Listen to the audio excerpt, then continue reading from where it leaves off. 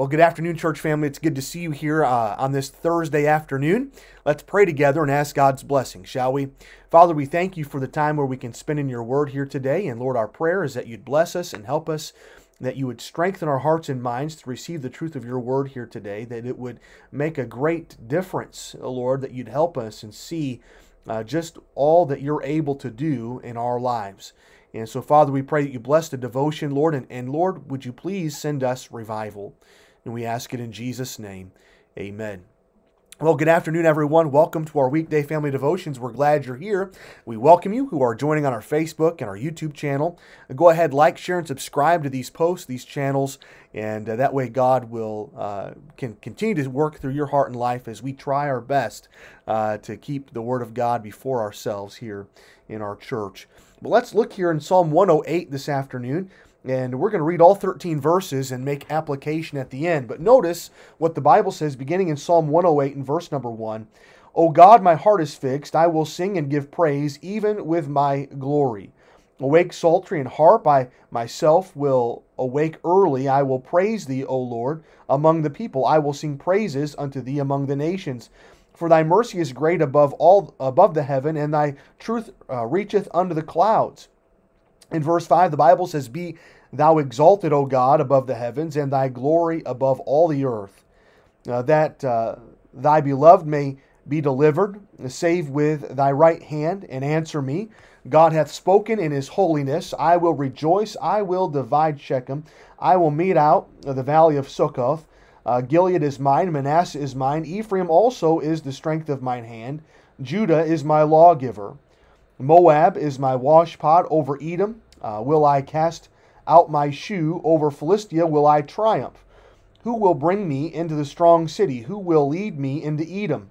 Wilt not thou, O God, who hast cast us off, and wilt not thou, O God, go forth with our hosts? And the Bible says in verse 12, Give us help from trouble, for vain is the help of man. Through God we shall do valiantly. For he it is that shall tread down our enemies. If you have a pen handy, won't you mark what the Bible says in verse 12? For vain is the help of man. Vain is the help of man.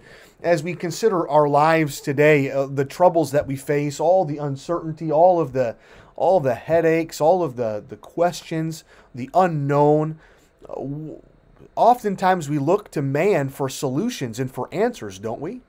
We often look to our own wisdom, our own understanding, our knowledge of a situation, and try to make the best judgment we can. But you and I, we can't do anything. Vain is the help of man. It's worthless. The help of man is worthless. But through God, look in verse 13.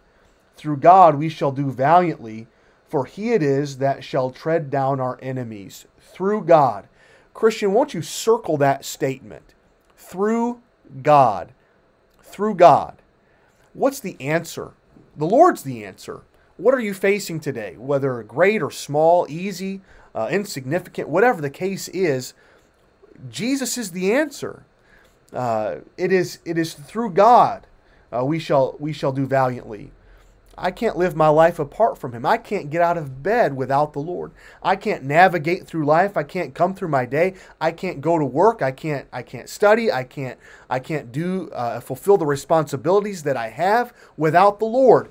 All of these things we must learn to live through the Lord. I can do all things through Christ, which strengtheneth me. And it's through God that we shall do valiantly. Christians, have faith in the Lord. I want to encourage you today to just take a step back and take a fresh look at Jesus Christ. Look at your life in light of the Lord. How much stress do you have? How much unneeded stress is in your life? If you would just take a step back and give it to the Lord in prayer, allow God to take it, allow God to lead you through it.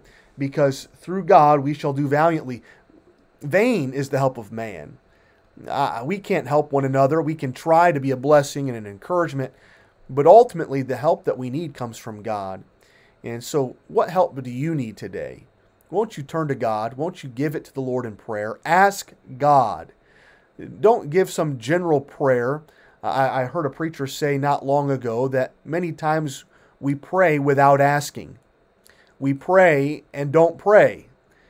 We pray and don't receive because we don't ask.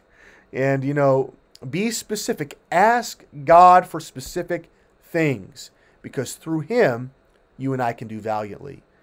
And God hears and answers prayer.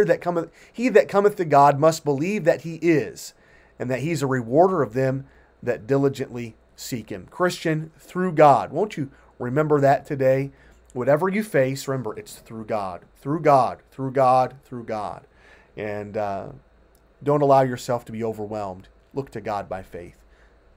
Heavenly Father, we love You, and we thank You for the day You've given us. Or we realize that vain is the help of man, and all the help we need, all the help we'll ever need, comes solely from Thee. And so, Father, may we live this day understanding that it's through God that we shall live valiantly, that we can triumph, that we can have victory, that we can have an abundant life that Christ promised. So, Lord, help us keep our faith fixed firmly upon Jesus Christ today and live consciously in Your presence. But, Lord, meet the needs that we have. Lord, no matter what the trouble is, we ask that you would bring the solution and alleviate Your people, God, and just give victory today. And help us, we ask, in Jesus' name. Amen. Well, thank you for being with us here this afternoon. As always, it's a great pleasure and encouragement to have you. Please know we love you. We're praying for you. Look forward to seeing you tonight at 7 o'clock right here at church. We've got our midweek prayer meeting and Bible study. And tonight, since we finished our Bible survey, we're beginning something new tonight. I want to encourage you to come and be part of what God has for you. But we're praying for you. Look forward to seeing you today. God bless you. Bye-bye.